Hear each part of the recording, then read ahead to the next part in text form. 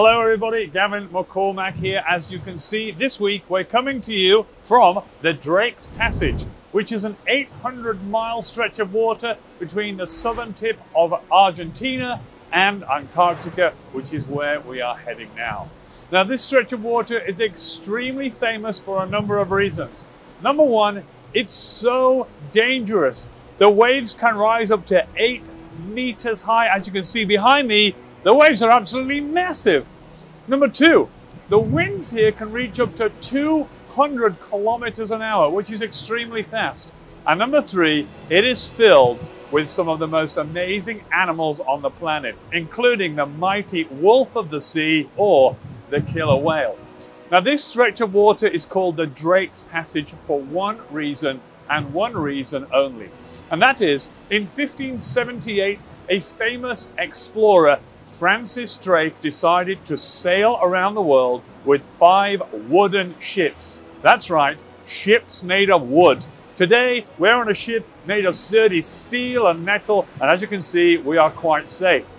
But 400 years ago, it would have been extremely dangerous to sail in these oceans in a ship made of wood.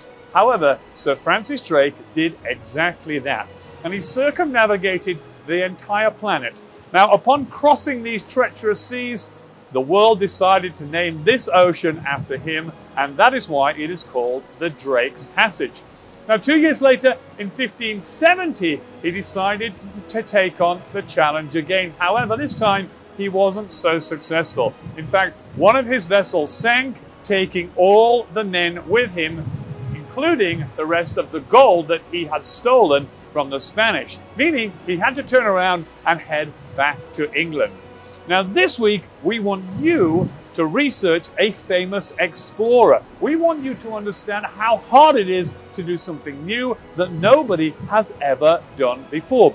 You might want to take on the challenge of researching Sir Edmund Hillary, who climbed Everest for the first time, or Sir Douglas Mawson, the Australian navigator who climbed Mount Erebus in Antarctica.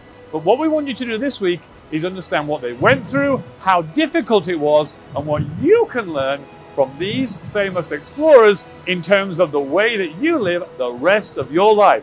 Okay, Gavin McCormack out. Enjoy the Great Southern Ocean.